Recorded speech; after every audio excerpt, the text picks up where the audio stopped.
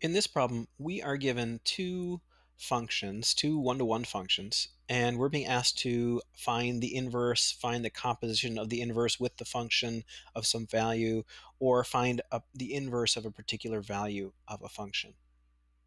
Let's take this a step at a time. The first part here says find the inverse of g of x. So this g to the -1, that's not a power there, that just signifies the inverse.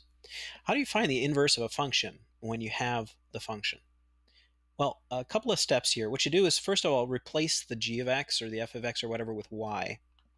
So I'm going to rewrite this function in terms of having a y out here, calling it y. So y equals -x plus 14 over 5.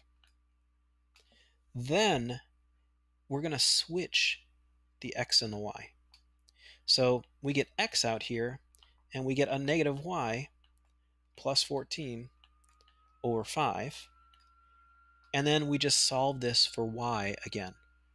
I'm going to start that process by multiplying both sides by 5, just to get rid of the fraction. So we've got 5x equals -y plus 14. I'm going to subtract 14 from both sides. So I've got 5x minus 14 equals a -y. And then I'm going to multiply both sides by -1 to make this a positive y. We're going to have y equals a -5x plus 14. That multiplying by -1 just changes all the signs, flips them all.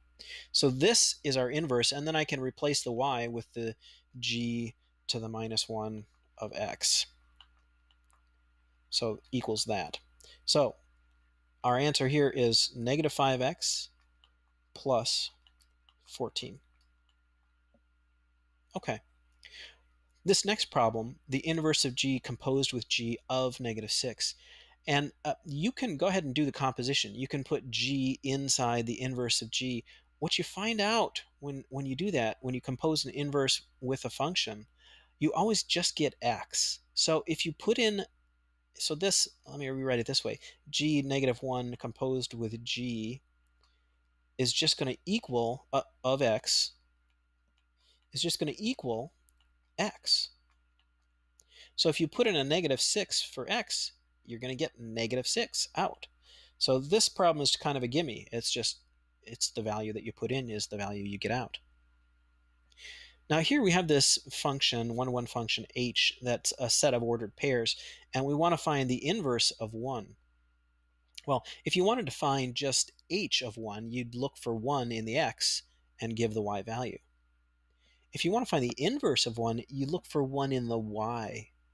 Aha, right here, and you give the x value. So you're just doing it backwards. So the inverse function h of the value 1 is 5.